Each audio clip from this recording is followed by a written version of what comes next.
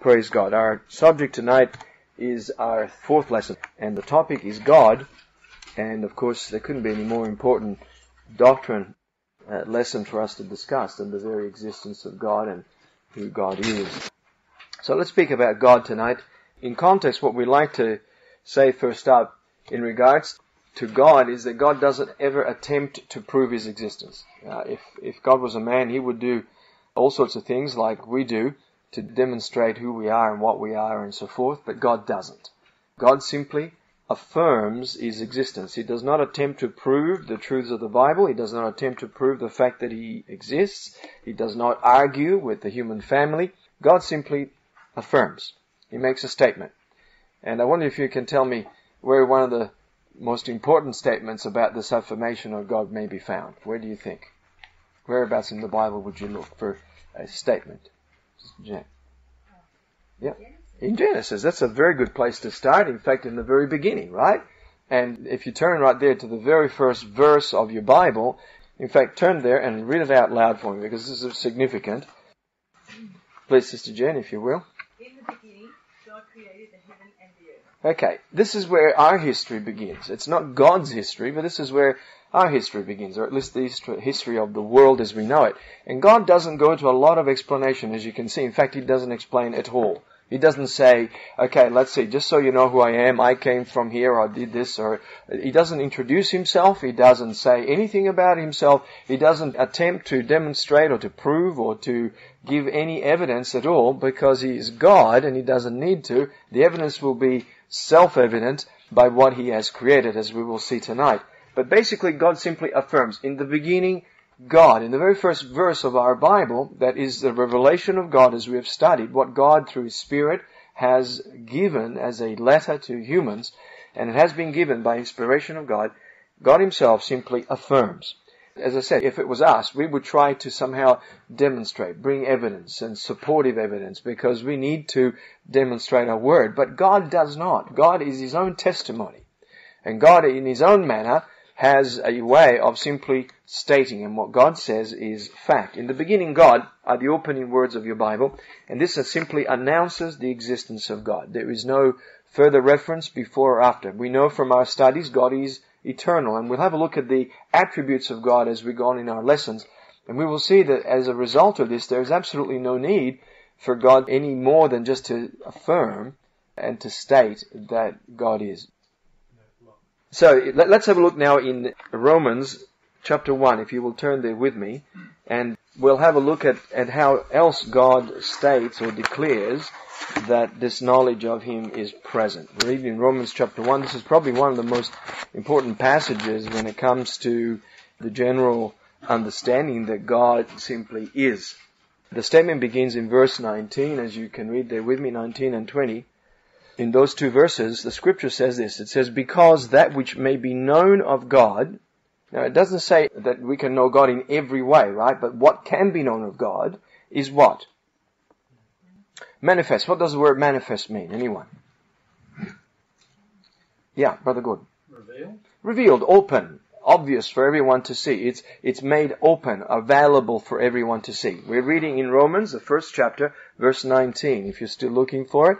Because that which may be known of God is open, it's made manifest in them, for God has showed it unto them. So God is saying here, I didn't go to prove and give you a whole list of long evidences and proofs, but what can be known of me, I have shown it to you. Okay, how can it be seen? Have a look. For the invisible things of Him from the creation of the world are what? Now say clearly seen. Because this is an important aspect. A lot of people say, if I could see God, with my eyes, then I would believe in God. Meanwhile, God is saying what can be known of the invisible God is clearly seen. In what though? Not in the fact that we can see God as a spirit, but in the evidences of what God has done. It's interesting that the same people who would tell you that they would only believe in God if they can see Him with their own eyes, have no problem believing, say, in the wind. You can't see the wind per se. It's air. It's invisible. But you can see it by the effects of the wind. And nobody would doubt that the wind exists. Have you ever seen electricity? Think about it. The only way you see it is through the effects of the electricity flowing through a globe and lighting up, and we know it exists. The other way you know is if you touch it, you know it exists. But you can't see it per se unless there is some effect of it. So this argument that unless this particular senses, one of our 5 senses, is the only way that we can evidence the existence of God is fairly weak when you think about it. Because we accept the existence of many other things via our other senses. And on top of that, God is saying the invisible things of God, of Him, from the creation are clearly seen. They're evidenced in the creation. Okay? And then it says, being understood by the things that are made, even is eternal power and Godhead. And then he adds this, in case we've got it anyway wrong, he says, so that they, humans, are without excuse. So when finally a human stands before God and says, oh, but God, I couldn't see you, that's why I couldn't believe in you, what will God say to him from this verse? Yes, Sister Hazel. No excuse, because the invisible things of me from the creation of the world were clearly seen. I showed it unto you in all the things that were made. The things that surround you are evidence of the invisible God. So get this. The visible world around us is evidence of the invisible God. So if you can see, if you can touch, if you can feel, if you exist, you have evidence of the invisible self-existing God. Isn't that beautiful? And so the scripture says that man is without excuse, and I don't think that it's going to hold up on the day of judgment to say, oh, sorry, I couldn't see you, God, so I couldn't believe in you, because God said, I have showed it unto you. It is clearly seen by the things that are made.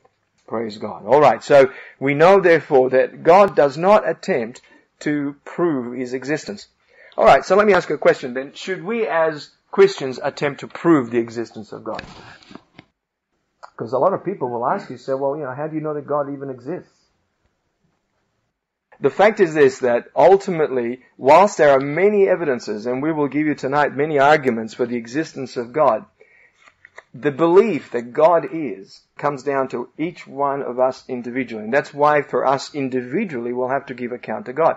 Now, we can give you many rational reasons, all sorts of scientific reasons, and many arguments, as you'll see tonight, from all sorts of fields of science and the world and around us, that God exists. And there's really very little logical reasons to refute those facts. But the fact is that unless a person ultimately chooses to believe, you can never say, here is God in a physical sense to prove. And therefore, if that's what they're looking for, well, you're not going to be able to prove it anyway. Brother Gordon. I remember years ago I had this problem with, why doesn't God show Himself to people? Yes. And I remember somebody saying to me, well, look at the scriptures. Yeah. It said, and I'm paraphrasing because I can't remember the exact scripture, but, like even when people saw Him, still some didn't believe. And I want you to notice that if God was to appear right now in front of some people, there would still be the doubters. There would still be someone say, well, how do I know you're really God? And where do you come from? And there would be still the very same questions. So you see, God doesn't even go there. And we don't really need to go there, except that we do have many areas of demonstration apart from our own experiences. And we'll cover that in a moment as we get into our lesson. So in context, God doesn't attempt to prove His existence. And in that sense, whilst we can affirm, we can demonstrate logical reasons, ultimately the appeal is to this, an innate faith. What do you think this means? What is an innate faith? Yes, Deb. Naturally occurring. It means inborn. It is born with us. How do we know that this is the fact? Well, man everywhere believes in the existence of a supreme being. When people begin to travel away from what we would call the civilized world, for instance, into far remote areas where Christianity, the teaching of the Bible and God had never reached, you know what they found? They found that man, in whatever context, in whatever tribe, in whatever part of the world they lived, still worshipped a God. There was something within, a faith innate, there was something within the human being of whatever country, in whatever manner, that required, there was a necessity to worship a supreme being. This innate faith is something we can appeal to because there's something within each one of us that naturally tells us God is. If one can reason or think then one must believe. The logical conclusion of you being alive and existing is that God is. Because we cannot be self-existing, someone has created us. And you could say, oh yeah, but that was my mum and dad. And then you'd say, well, then someone created them. And you go back to the grandpa. And you could keep doing this for years. And finally, when you go back right down to Adam and Eve, the very, very first people that existed on earth, you have to go to who made them. And finally, you come back to God and His creation. So the very existence of the world around us, our own existence, tells us that, in fact, we have a creator, and there is this something inside of us that tells us it's inborn, it's inbred, we're born with it. Have you noticed, for instance, that children have no resistance at all in believing in God? It's quite natural for them to pray. In fact, many times it takes very little teaching for them to understand that there's a God and that God is. There is this natural ability. But what's beautiful is everywhere that man exists, there is this recognition that a supreme being exists and that he must be worshipped. And what's more, what we find is that not only there is a knowledge or an innate faith that a supreme being exists, but that man is morally responsible to this being. Now, of course, not everybody believes in the true God, but everyone does believe in a God. And I want to point out to you that even individuals who deny the existence of God deify certain things or certain aspects of their lives. Sometimes they deify their own selves or their own knowledge or their own understanding. Some people deify science and consider this the epitome, the topest, the best that man can have. The fact is, ultimately, there is a need deep inside each one of us to worship a supreme being. This belief is innate in man and it comes from a rational or logical intuition. Somebody turn up John 4:22 for me. Someone else, please. Acts 17:23. What we want to say by this statement is that ultimately everybody worships something. You can count on that even if people deny the existence of God, and there are those that do, as we'll study tonight, but everyone worships something. The two scriptures, John 4:22 and Acts 17:23. There they are on the board. The belief is innate and it comes from rational intuition. Who's got John 4:22? Please, Sister Bernie, at the back. Thank you. We worship you know not what. We know what we worship. The salvation is of the Jews. Okay, so if you remember the statement here of Jesus was that you worship you know not what, but we know whom we worship. So the Jews had a knowledge of the one true God, but Jesus was saying to the Samaritan woman, you don't know who you worship. So it is possible, in fact it is very commonplace, that many worship, but they don't really know who they're worshiping. They may have a name, they may have a statue that represents their deity, they may have something that ultimately is their idol, but in their mind this represents a supreme being. It's not necessarily the correct God, but I want you to notice the necessity to worship. And so that scripture demonstrates it. What about Acts 17:23? We find the Apostle Paul, please, Joel, out loud, here at Athens. For as I passed by and beheld your devotions, I found an altar with this inscription, whom therefore ye ignorantly worship, him declare I unto you. The Athenians, the people of Greece, had gods of all kinds. They were polytheistic in nature, meaning they had many, many gods. And they worshipped a god for just about everything. And in case they had forgotten a god, they made an altar even to the unknown God. So there was an actual altar, and they couldn't depict anything on it. It was just an altar, and it was inscripted to the unknown God. Just in case they'd forgotten someone and they didn't want to offend any of the deities, their gods. And so when Paul saw this, he took this as the opportunity to say, the God who you worship ignorantly, I'm going to present him to you. This is the one true God. Is the God that has created everything. And of course from there, he began to speak the truth about God, and many were converted eventually in that very place. But can you see that people can worship God ignorantly, or at least they can worship a deity without knowing whom they're really worshiping? This innate faith we're speaking of, there is a need inside each of us to worship, and remember the key words, everybody worships something or someone. It's not hard for us to believe that today. You only have to look at the way that a lot of young people in the world worship the stars, meaning not the stars in the heaven, but the movie stars and the music stars and what have you. They look up to these people as their idols. I believe that's even a terminology that is used in order to describe them. when Satan comes to challenge man's faith, it is at this very level that he always challenges, at this faith, innate faith within us. That's where he wants to cast doubt. There is a natural faith that wants to believe. The question mark is, does God really exist the way you feel inside? So the struggle between faith and unbelief is as old as man himself. And so it is here that man's faith begins. In fact, what does the Bible say about faith? How does it come and how do we maintain it? What does the Scripture say about this? Faith cometh? Yeah. Hearing and hearing from the Word of God. So as long as God's Word has been reaching man's ears, faith has been in his heart. But at the same time, we've had an enemy, Satan, who's trying to rob man of faith, and he's proposing all sorts of other ideologies, philosophies, and concepts to rob us of our natural faith, the innate faith that God has put within us. But Hebrews 11:6 says something very important that we need to remember. So please turn that up with me. Yeah, please, Michelle, out loud. But without faith it is impossible to please him.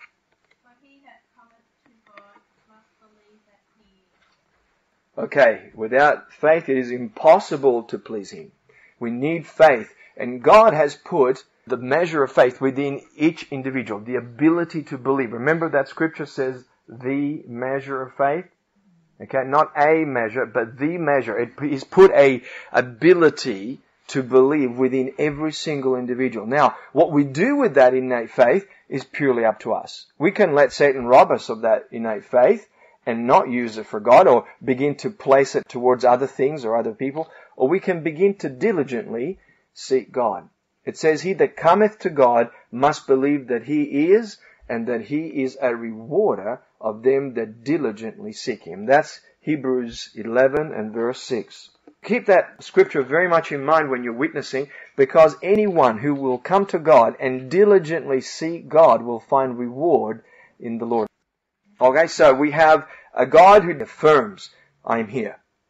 And so it's a case of, will you believe me or not? I've given you the ability to believe. What will you do with it? This innate faith is a gift of God to every human being. And what we do with it is obviously going to result in either eternal life or eternal loss. Alright then, so let's define some terms to understand those that do believe and those that believe in part, those that don't believe at all. So if we're saying specifically a believer in God, the correct terminology is a theist. Theos is the Greek word for God. And so if you're a believer in God, you're a theist, meaning you believe in the true God, in the one true God. Of course, we are completely convinced that the one true God is Jesus. That's his New Testament name. Yahweh is his Old Testament name. But there are other individuals, and I want you to see these terminologies. An infidel, for instance, is an individual who disbelieves in some religion, especially Christianity. So, an individual who does not believe in Christianity, but really who generally does not believe in religion in itself, can be termed an infidel. Now, of course, as you appreciate, Muslims, those that follow the Islamic faith, state that anyone who doesn't follow the Islamic faith is an infidel. So that includes you and I. But we would say quite the opposite. We would say that we're believers in Christ, and so we are true theists. We believe in the one true God. So please remember, an infidel is one who disbelieves in some religion, especially Christianity. Then we have a skeptic. What do you think a skeptic is? Gordon, yeah? Someone who always questions. That's the key. A skeptic is an individual who takes a questioning attitude towards religion. Okay, now if you remember, interestingly by the way, that's exactly the attitude that Satan brought into humanity at the very beginning. Remember that? It caused man to question God. And this is where faith is being undermined. In each one of these positions that we'll see here on the board tonight, the innate faith that God has given freely to man to use towards God, to accept the visual world that he has created so that we can see clearly the invisible God, is undermined by each one of these techniques that Satan has brought into the world. And so a skeptic takes a questioning attitude. Is it really so? Many songs and many things have been written questioning what God says, questioning his word. And by questioning, sufficient doubt is cast upon that which is of God so that people feel justified in not believing.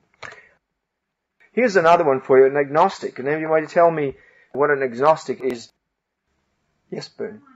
Someone who doesn't say they believe that, but they don't say they disbelieve either. Okay, very good. He neither affirms or denies the existence. In other words, he can't make up his mind. He's a guy that's sitting on the fence, literally. He says, yeah, I think he could exist, but then again, maybe he doesn't. Okay? So he's certainly not a theist, is he? Because he does not firmly believe in God. He's not a believer.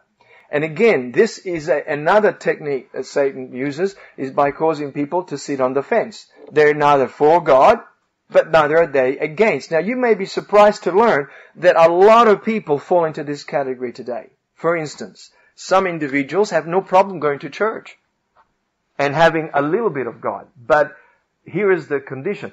Don't get too serious about God. Don't get too deep into God.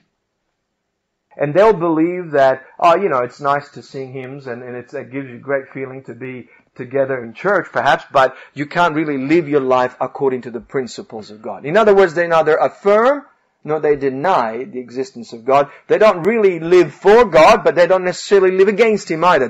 They're generally speaking good people in their own minds.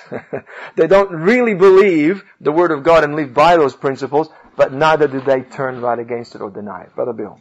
They're not hot or cold. Okay, now what does the Bible say about that? And that's a very good point. They're neither hot or cold, they're lukewarm, and that mixture is pretty sickening to God. God would rather see that a person takes a very firm stand with their faith. Remember, innate faith, God-given gift of God to use towards God. Brother Gordon.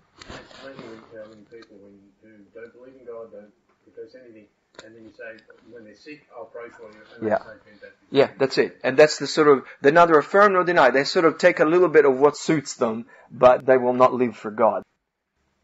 Here's another one for you. Now, this one you know rather well. What's an atheist? What does he do? He denies the existence of God. He totally denies it. Notice atheist. If you separate the two words, theist means a believer in God. Whenever you put a in the Greek in front of a word, right, then you mean the opposite. A non-theist. That's what the a means. A non-theist. Okay, so he does not believe in the existence of God. In fact, he denies the existence of God. And there are many individuals who outwardly will deny the existence of God. But what is interesting is they can't help themselves. I've actually heard many an atheist swear and use the name of the Lord in vain. And you think, well, why would you do that if you don't even believe that God exists? We'll come back to the atheist because the Bible has somewhat to say about him. But here's another one for you, a pantheist. These individuals essentially identify the entire universe, including themselves, including humans, as God. But they deny the personality of God. And this is what is important to remember with pantheists. And by the way, the same concept, theist, notice God, pan means universal or whole, if you please. And so what the pantheist believes is that everything is God. Animals, nature, humans, everything is God, because God is in everything, so therefore everything is God. However, God does not have a personality of His own, so He only shows His personality through in creation or in that which is universally out there visibly. Today, particularly nowadays, pantheism has become very, very, very popular. With New Age culture, pantheism, which is really an Eastern type of thinking, it's rife everywhere. And people will say something like, oh, well, you worship God the way you see fit, and I'll worship God, but God is everywhere. We all worship the same God. And they could be talking about anything. God is not Jesus any longer. God is not the personality of the Bible. It's not the God of the Bible they're referring to, but just anyone and anywhere and everything is God. And so they will sound spiritual. They will say things that sound godly in the sense of believing, but it's nothing to do with the true God. So please be careful of these errors, because whilst Satan has used these very techniques to lure people away from their innate faith, away from God, they are also today being introduced in the background into the minds of true believers. There are many Christians who hold to some of the theories of pantheism and some of the outlooks of agnostics. In fact, there are some who, though they say they believe in God, they're actually quite atheist altogether when it comes to the reality of their relationship with God. So we've got to be careful that we don't fall into these pitfalls. Are you with me thus far? What does the Bible say about the atheist? And let's have a look at this. This is the biblical description of an atheist. Turn it with me, please. Psalm 14:1. And when a person says, nah, there is no God, and notice whether he says it with his mouth or even believes it in his heart, what does the Bible call him or her? Have a look what the Scripture says. Psalms 14 and verse 1. Somebody read it out, please. Please, Jeanette, if you will, sister. The fool hath said in his heart, there is no God. Okay, the fool has said in his heart, there is no God. When an individual says it, whether he says it to himself in his own heart or whether he pronounces it with his mouth, the Bible calls this person a fool by description. He is without the ability to think. That's really what a fool is, unable to think rationally. And so here is the definition, therefore. If somebody can think rationally, they must believe. It's interesting, isn't it, that in context, therefore, there is rarely what you would call a true atheist. There are many professed atheists, but when the chips are down, many of such individuals do have some kind of belief. And as Brother Gordon says many times, when they're on their deathbed or in some sort of trouble, they know how to raise a prayer to the God that they claim does not exist. In any case, whether they are true or just merely profess, to deny that there is a God is to state that the very root of human nature is a lie. It's to state that we don't exist because we are the product of someone that is self-existing. And this is one of the arguments that we'll see in a minute to actually demonstrate the existence of God. So God has wrote this truth of himself in the very grain and fiber of human nature. And so to say God doesn't exist is to say I don't exist, is to say that the visual world around you doesn't exist. Can you see why God says a person that says that has to be a fool? He must not be able to reason rationally. And yet today we have some of the most intelligent individuals in the sciences of the world stating there is no God. Well, if we measure by the Bible standard, these most intelligent individuals are also the greatest fools. Because the very rationale by which they say that they exist or that life around them exists demonstrates the existence of God. Now, there are some pretty sad results when one denies God. When one says there is no God. You know, just in the same manner that God blesses and cleanses and uplifts and sanctifies the believer, the opposite is true. When a person removes God, and we have, by the way, we have removed God out of our schools, out of our law, we have removing God out of everything, and we take this more agnostic sort of impersonal God viewpoint. When this happens, this is the result that will happen in our society. We will have a breakdown in morals, in standards. And if you read the rest of Romans chapter 1, you remember that we read in Romans chapter 1 verse 19 and 20, we read that what can be known of God can be seen and learned and is clearly seen by that which is visible, by creation itself. Okay? But then have a look what happened when man started to deny God. Read in verse 21 with me, please. Okay, so this is Romans 1 and verse 21. It says, because that when they knew God, they glorified him not as God, neither were they thankful. What is happening here? Well, man knew God, but he denies the existence of God. So he's starting to put God aside. Isn't that the picture that we see today? Pushing God out of the picture. Okay, what happens? But they became vain in their imaginations. Notice, and their foolish heart was darkened. The minute that a man denies God, he becomes foolish. And their heart become darkened. And verse 22, professing themselves to be wise, they became what? There's no doubt God's word is quite clear in this. In spite of all the intelligence that man can strum together, when man denies God, he's a fool, according to Scripture. They profess themselves to be wise, and they may be well be schooled in the ways of man, but the minute they deny the existence of God, they become fools. And they changed the glory of the uncorruptible God into an image made like unto corruptible man, of birds and four-footed beasts and creeping things. If you please, these were many of the idols and the shapes and animal shapes that man gave to their idols, calling them God. Remember, worshipping the creature more than the Creator. And this is how man has changed the image of the incorruptible, eternal God into that of corruptible things. Therefore, because of this, God also gave them up to uncleanliness through the lusts of their own heart, to dishonor their own bodies between themselves. Once a society denies God, there is a breakdown of their morals. God says, okay, so I don't exist? Well, let's see what you can do without me. Let's see what you do without my laws. And inevitably, man's morals spiral down and disappear. Man becomes self-serving, selfish, self-destructive, violent, totally consumed with self, and in every way saddened and absolutely self-destroying. And so you see, God gives them up to dishonor their own bodies between themselves because they changed the truth of God into a lie and worshipped and served the creature more than the Creator, who is blessed forever.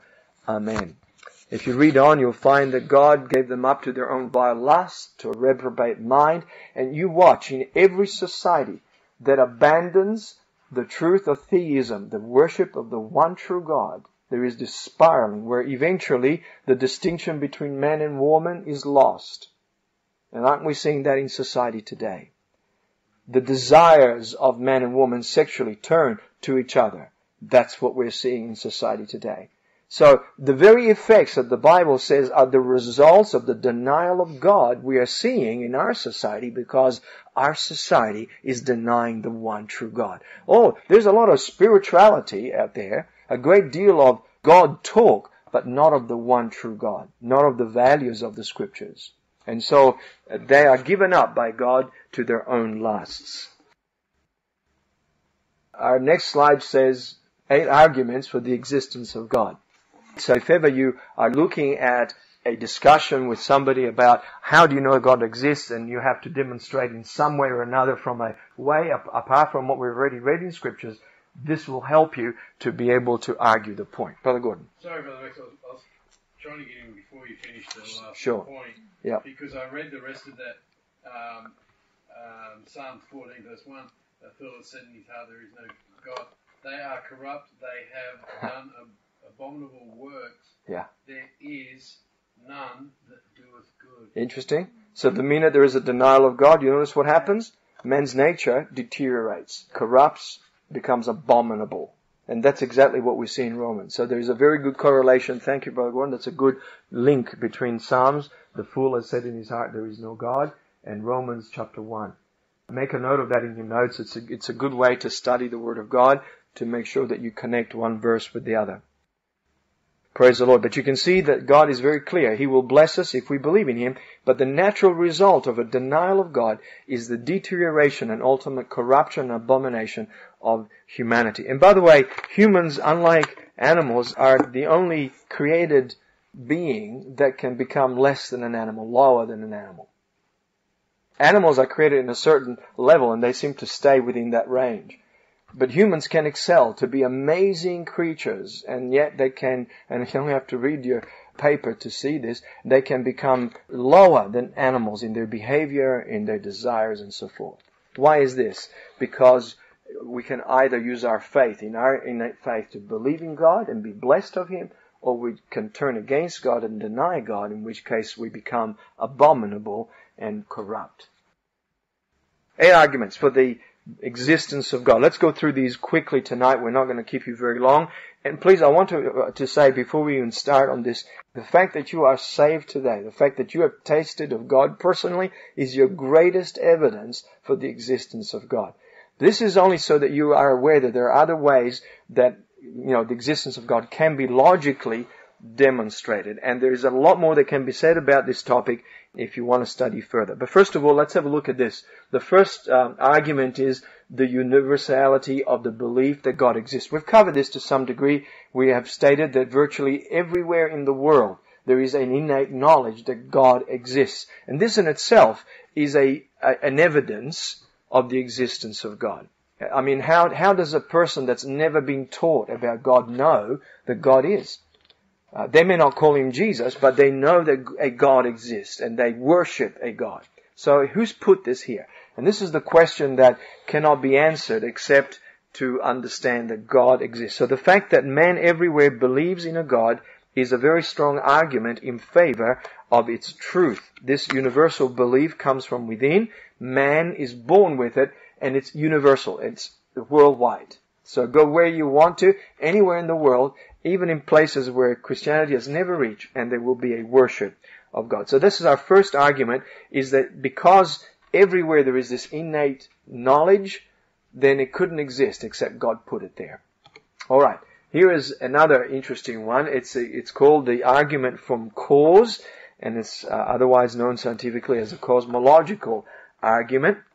And this argues that there is a cause for everything. In other words, if this building exists, do you believe this building exists? How do you know it exists? How do you know it's not a figment of your imagination, Brother Bill? I have cold feet sitting on the Okay. People will argue all sorts of silly things, but the fact is, you are conscious when something exists. I mean, if you are rational and you are kind of all right up there in the head, you know when something is real and it exists and when something doesn't, okay? So the fact that this building exists means that it's an effect, so that it must have come from a cause. It must have been someone that put it there. And that's a very good argument. So if we can find anything that exists, we have to say, well, where did it come from? How did it come about? Man, the universe around us are all effects. Nothing is self-causing. Have a look at it. Nothing is self-causing. There has to be a seed in order for a plant to grow. Well, where did the seed come from? And so in the first place, there has to be a cause if we are to find an effect. So if you will reason this way, and this is a very strong argument, everything that exists is an effect. So therefore, there is a cause that created that. Well, who or what is that cause? And of course, evolution attempts to say that these things happen by random processes, and they've made all sorts of stipulations and changes and so forth to their theory, and they've stated simply that if enough time goes by, anything can just develop pretty much. But there are many people, of course, now seeing that that is not the case, and it is nevertheless yet a theory. What we believe is that if something exists, the cause is God. It has to be something greater than the effect, someone more powerful than the effect, someone outside of the effect, someone that doesn't need to be caused in himself. And God is the only one that fits that argument. So, for instance, if we were to walk into a library and we were to see shelf upon shelf of books, would you be in your right mind to say, oh, well, they just appeared? Because you know very well that that doesn't happen. Every shelf somebody had to build. Every book someone had to write. And then someone had to print it. And someone had to put it together to exist in the format that it has. The logical conclusion is that if something exists, therefore there must be a cause for that something. And we reason this way about everything. Let me show you an example. Let's assume that you are in the middle of nowhere and you're not in a city. There is no house anywhere. So you're in the bush and maybe you're walking through where there are trees and birds and all this type of thing. And there, in the middle of the bush, on the ground, you find a red peg. And you kick it around and look and you say, what is this? And you pick it up and you say, well, look at that. It's a peg. Does that belong in nature? Why not? Don't pigs grow on trees? Okay.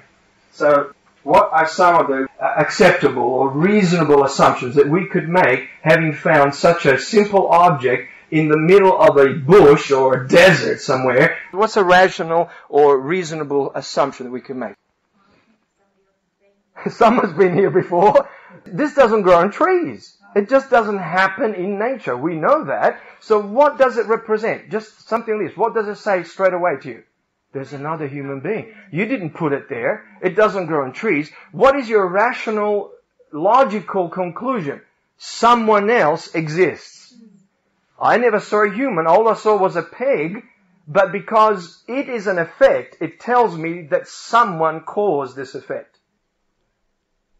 Now then, if we go down the path, we begin to look at this thing. You know what? It's got a spring in it. It's designed in a certain way to bite and hold on to things. It's a very simple object, but it has a purpose. Would you say it's been designed, thought through? Somebody thought, I want to hold, clothes on the line. I need something that will open up and go around the line and hold my clothes. Guess what? It's been designed to grab clothes. It's simple, right? But it's a design. What does that tell you now about the individual that you haven't met, you haven't seen, you don't even know that he exists in the sense that you haven't seen him personally, but you know he exists because the evidence is there. What does it tell you about that individual that made this? You'd have to have more brains than that peg. The peg didn't make itself, and it can't be a peg, or it can't be equal to the peg. He has to be greater than the peg. We're merely describing a human here, but notice the same logical reasoning applies. So if you find a simple peg, you can determine two things. Another human exists, and somebody made it. And whoever made it could reason, could think, could design. And then if you really want to go to town on this, let's have a look at the material. We're talking plastics. Where does that come from? And we're talking a metal spring that continues to spring in and out. It's a particular type of metal. This is not just a simple something that could happen anyhow. Thought, purpose, design went into designing this simple object that you found in the bush. Now, can you with some confidence say another human being exists? The evidence is a peg. You never saw the other human being. Yet, using the same logical structure, individuals look at not a peg, but a tree, a flower, a human being, and all that is created and say, God doesn't exist. It just happened by accident. Now, how many people would believe that a peg just happened by itself over millions of years? I don't think so. And yet they say the structures, by far more complex, happen by accident. But I am ahead of myself. I'm starting to cover the next argument. And that's the argument from design, the teleological argument. These two go hand in hand. You see, if there is an effect, there is a cause. And the cause is always greater than the effect. It's always greater than the creation. So we can rest assured that if the creation is a peg, whoever created it is greater than the peg. And if the creation is a human, then whoever created the human must be what? He has to be greater than the human. And this is where this argument comes in. It's the argument from design, the teleological argument. The structure of a watch proves that not only a maker but a designer exists. And the universe and nature prove that there is a superintending and originating intelligence and will. In more recent times, this argument has been strengthened by, interestingly, not Christian scientists or believers, but by individuals who, in fact, are not in themselves creationists, but who, in studying the human form, have had to say, this is impossible, it couldn't just happen. You see, sometimes in the past, when they looked through a microscope, all they could see in the cell was basically this jelly blob, that was floating around our body fluids. They couldn't see inside the cell. They couldn't really understand what was going on. But since electron microscopes and much research, we're beginning to understand that this little blob, by the way, about 1/10 of the size of a pin. That's the size of a human cell that is in your blood. And yet inside that, there are literally billions of organisms and functioning structures, perfectly designed, so complex and so amazing that little cell is in itself shouting, God is. And what has happened is that we've got biologists like, for instance, Michael Behe, a biochemist, who now says, you know what, and he's written a book, by the way, he's written a book called The Biological Challenge to Evolution. And by the way, the man is not a Christian in itself or a creationist, but he does advocate intelligent design. He says it is impossible for these structures to just have occurred naturally. It's like saying, this doesn't grow on trees. That's a fair statement. Somebody made it. What he is saying is when you take the structures and you look at how they function and you reduce it to the basic parts, there is an irreducible complexity. And this is his terminology. You cannot break it beyond a certain point and the thing keep working. And because the parts of the cell and so forth are so perfect and so functional and so forth, he says there has to be an intelligent mind that has designed this. It's too perfect. It can't just happen. Of course, he may not say it was God, but we know that it is God. Some, and even postulated now that it's some kind of alien life from outer space that's created all this. But you know what? They're still hard up finding these aliens. They've made lots of movies about them, but there's no evidence of any either life in outer space anywhere. But we do know of outer life, and he isn't an alien. He is God, and he's created all of us. Another man who has done a very good work on this, and by the way, I'm just, in case you're not aware, you probably are, his name is Lee Strobel. He has written some terrific books, The Case for Christ, The Case for Faith, and The Case for Creator, and more recently, a book called The Case for the True Christ, because there are many false Christs out there. And a lot of his material is now available on DVD, and it's an abbreviated or a summarized form of his book. And it's really worth watching some of this material. This man was an atheist. He was brought up as an evolutionist, and of course he believed that we just happened over millions of years. But he began to question in fact he worked as an investigative journalist for the Chicago Tribune. And in 1980, after his wife became converted to Christianity, he saw the effects of God in her life. And he began to question, he began to say, does the contemporary scientific evidence point towards or away from a supernatural God? And he began to ask questions. He wanted answers. And he asked some tough questions. And he got some terrific answers. As a result of this, he became converted. And in 1981, only a year later, he became he was an award-winning legal editor of the Chicago Tribune, and has since published all these books which demonstrate this theological argument very well. If you will just have a read of some of his material or get a hold of the DVD, it's called The Case for a Creator, particularly good material, and it will help you to understand a little bit more what we're talking about here. Let me move on because I'm running out of time. Sorry, Gordon. It's also available on audio. Yeah, tremendous. Yes, it is. In fact, it is very, very good. If you like to listen to the book instead of reading it, it will help. A lot of material in the books, by the way. I need to hurry very quickly. An argument from being. This is simply the fact that man has an idea of an infinite and perfect being. This idea did not come from ourselves. Therefore, such a being must exist and cannot be just a mere thought. Once again, we are saying that man has the necessity to worship, but also there is an idea in minds of humans everywhere that an infinite and perfect being exists. Again, we could spend a lot of time on that, but just simply the argument from being is called the ontological argument. Okay, here's another, and this is an important one. We all believe in morality in one sense or another. Sadly, many are abandoning the morality of the Bible, but I want you to know that morality is obligatory. It is something that is not optional, and man has an intellectual and moral nature. Even in our society, which denies God, it is wrong to go up to someone and kill them. Why? Why is this wrong?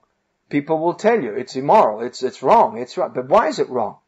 And they may give all sorts of reasons, but ultimately, if we are honest, the only reason that we can really give is because God says it's wrong. And that's the only true reason. God, who is an authority outside of created that which has been created, He is the cause, has said that is wrong, that's sinful. You don't do that. And as a result, we have this innate knowledge that this is wrong. And to this day, in spite of a society that denies God, if a person kills another person, they're put in prison, they're punished, because it's immoral. So can you see that there is a morality which is obligatory within man? And even though it is breaking down, it is a very strong argument, because if God doesn't exist, then how do we measure morality? Where do we get it from? And what is right and wrong? And why is it wrong to kill someone else? Well, if this idea is inbuilt in man, and remember, man cannot make himself, and whoever made him must be greater and outside of man, then the being that made man must be moral. Remember the pig? We can deduce all sorts of things, because this requires design, materials. And so if the creature, being man now, has a moral consciousness, then the one that made him must be greater than the made thing. So therefore we deduce that God is a being that is not only eternal, but is a being of goodness and power and love and wisdom and holiness, and that has an emotional consciousness and a nature, and only such a being can satisfy this moral argument. If that's not the case, then where did man get morality from? Let's answer it, and you will find that there is no other answer. No human nature, no human race, no human group can come up with an answer unless we accept that there is a creator who is intellectual, moral being, a judge and a lawgiver. And when we start to read the Word of God, we quickly discover God said, "Thou shalt not kill." He's built it within us. The law is written right there. Praise God. All right, very quickly. Argument from congruity. Congruity. If something is congruent, what does it mean? Yes. Equal, yeah, okay, it's good. Show me a key. Does anybody have a key on you? Brother Gordon, come on, you've got to have a key. There's a key. That key is congruent to a lock. In other words, it fits. Okay? The argument from congruity is this. You can have a lock and you can try many keys and they won't open it, but then one key will open that lock. It is congruent with the lock. It fits. Now the point is this. When you have a look at what fits what we see in nature, what fits when we see creation, we find that God and what He says in His Word is congruent with what we find in nature. In other words, when man approaches nature and says, what does this say? Does it say that God exists or does it say that God does not?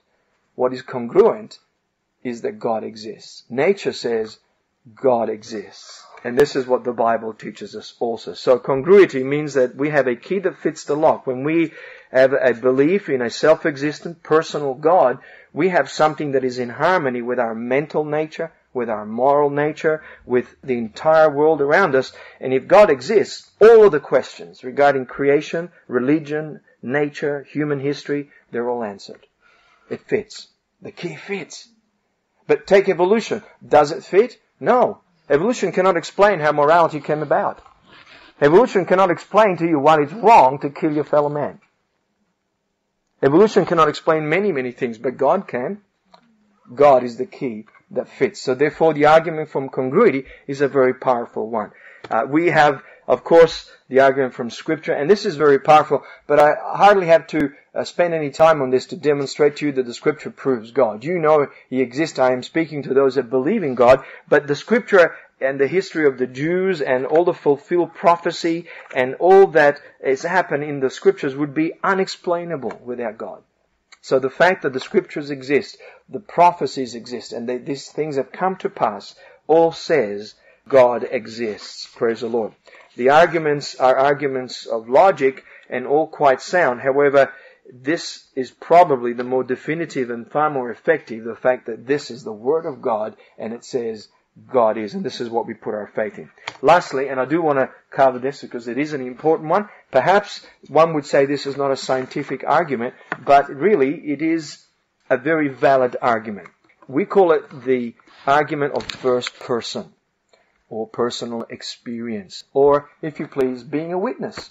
For instance, let's say that we were here in a court of law and somebody was being tried for a murder, and amongst the people there was someone who said, I was there and I saw this man kill this person. Would you think that that individual would hold some kind of sway on the decision of the court? Why? Why is that so important? Yes. He's a witness, right? And to our way of thinking, someone who can state and make a statement that they were there, they saw, and they personally experienced that what they saw, and they're willing to tell about it, it counts for something. And it counts all too often in our courts of law for bringing about a judgment. Well, the personal experience for the Christian is a very important. Every Christian can testify of many experiences that he has had with a personal living God. Isn't it good that we've got those experiences? Praise the Lord. Okay, God answers prayers. Can you say amen? Amen. All right, God has answered my prayers. He's answered yours. The fact that men praise and prayers are answered are an example of a personal experience of the existence of God. God has answered my prayer. When God saves the soul of a sinner, have you been saved? Have you been changed? You know the newness of life that comes in Christ. You know that this is not just a religious emotion, but a power of God being experienced in you, of where you're having your sins remitted and the sinful habits broken, and in being born again, God demonstrates that He exists. Okay, has anybody here been healed? Has God touched your body? You've been healed, touched of God. Beautiful, isn't it? Again, evidence that God is real. You prayed and God produced a miracle in your life and you knew that He is real. Man has fellowship with God. This is probably to me the most strong of evidences. I can have a relationship with God every day, every moment of the day. I speak with Him, He speaks with me. People may want to look me up as a loony bin, but I'm telling you, God is real. I know He's real. He's real in my soul. Praise God. Well, the fool has said in his heart, there is no God. With all the evidence, with all creation shouting, with all the design, with everything that is around us, how could he ever deny the existence of the one true God? Hallelujah. Will you stand with me tonight?